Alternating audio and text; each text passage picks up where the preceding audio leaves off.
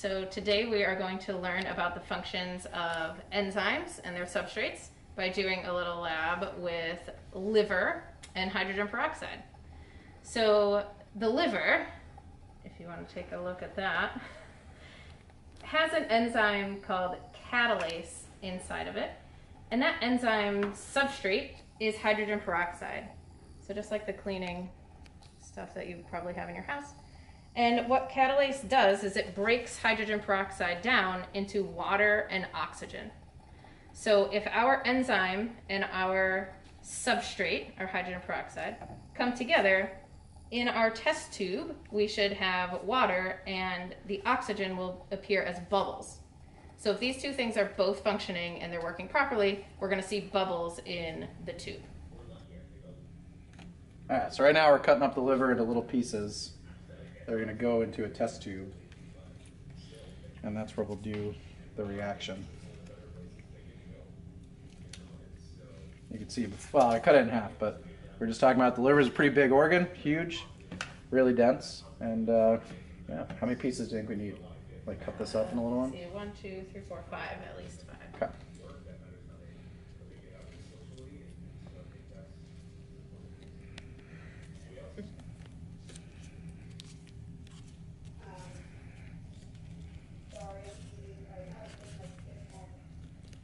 So, all right, cool. Mr. Toda, if you could come give me some fresh liver into this first tube there. And we'll get it all the way down to the bottom, maybe. It's going to slide down. Eventually. Okay. And I'm going to add 2 mils of hydrogen peroxide to it, and we can see the bubbles, hopefully. Right? So this is our enzyme in the liver and the substrate in the liquid. Woo! Bubbles. Okay, so that is, right now, turning into water, right? And all these bubbles are the oxygen gas coming out.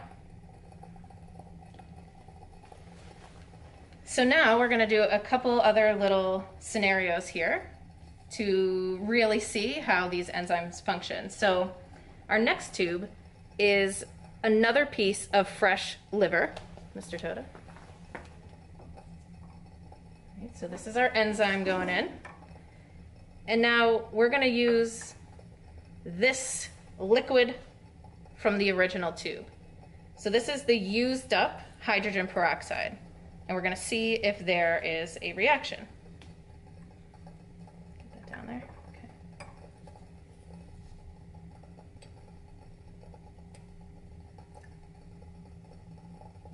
No reaction. Why do we think that is? Because what I just poured onto it was already converted into water and oxygen. So I pretty much just poured water onto that liver. And no reaction is happening because water is not the substrate for the enzyme, right? So nothing is going to happen.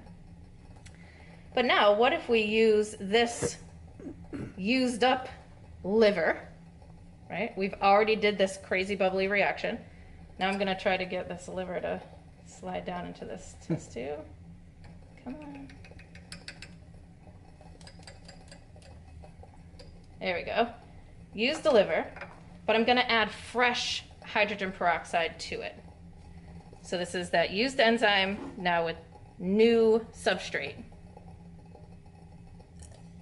Woo! Bubbles again, right? So this proves to us that the enzyme in the liver does not change during the reaction. And if you add new substrate to it, I could keep adding hydrogen peroxide, and it would bubble every single time. Right? Because that enzyme remains unchanged in the reaction. So in the next video, we are going to change the enzyme and see what happens. So now that we know a little bit about enzyme function and how the liver and the hydrogen peroxide come together and form bubbles, we're now going to test if a change in temperature and a change in pH will affect the function of the enzyme. Right? What we have here first is liver sitting in water, just plain neutral water. So I'm going to take this out and put it into our water test tube here. I'm going to add hydrogen peroxide to that, and we'll see what happens. Ooh, bubbles. Right, so this was water at a neutral pH, at a room temperature. It worked.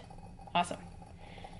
Next, we're going to try to see if boiling this liver, changing the temperature to be super hot, has any effect on the function of the enzyme. Nice. Perfect. Okay, so boiled liver. We're going to add our hydrogen peroxide. Oh. And a whole lot of nothing, right?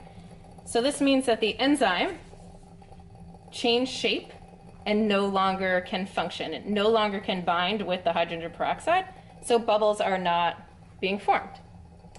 Let's see next if a change in pH will cause the enzyme to not function. So we have liver sitting in ammonia. As we learned a couple weeks ago, ammonia is a strong base. So we're going to see if this affects the function. Okay.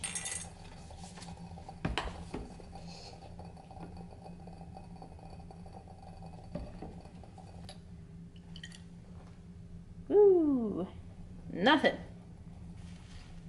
Right, so the pH change and the temperature change cause this protein to denature, right? So it's not its natural form anymore. It has changed shape, and now because it's a different shape, it can't bind with our substrate, so nothing happens anymore. So we have successfully denatured our catalase enzyme.